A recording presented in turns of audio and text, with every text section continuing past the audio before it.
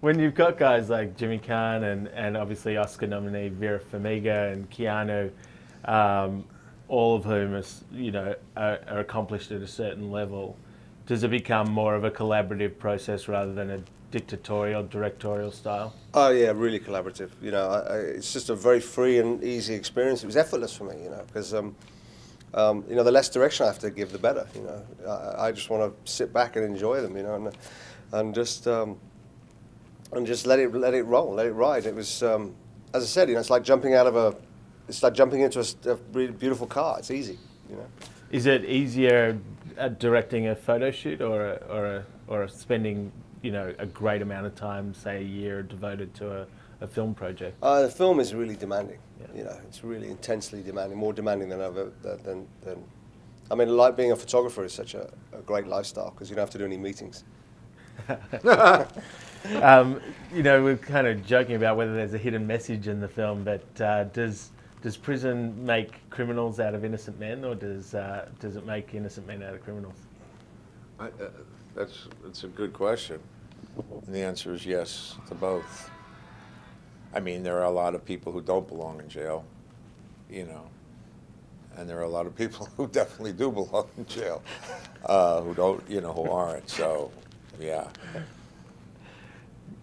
Malcolm?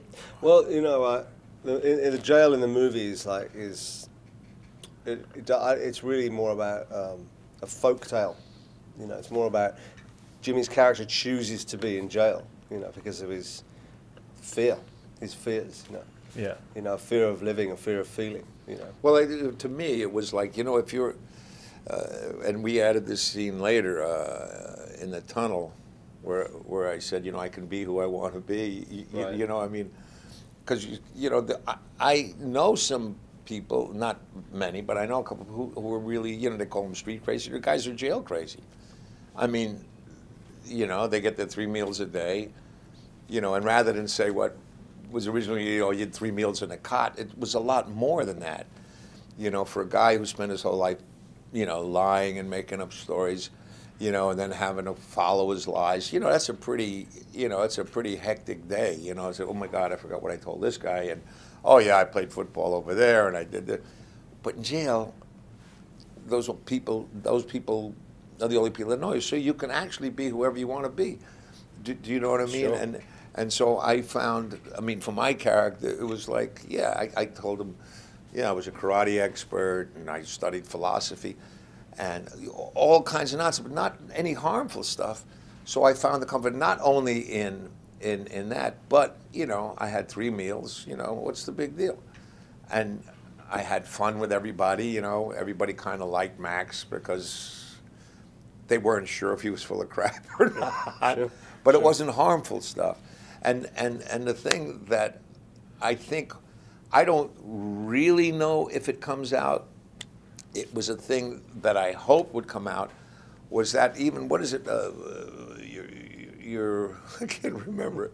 Your dreams are your life or your destiny? Your dream is your truth is your dream. Your dream is your truth is your destiny. Yeah. Yeah, something So I added a line which Malcolm let me do. I said, oh, I studied all the great philosophers, and I named them all, and one, of course, was the wrong name. And I said, and my conclusion was, and I came up with this line. Now, you don't know if it's crap or not, but at the end, I think the beauty of it is that whether he made it up or it's real, it worked. I mean, you know what I mean? All the nonsense. I mean, that's kind of the funny thing, because it actually worked. He believed it.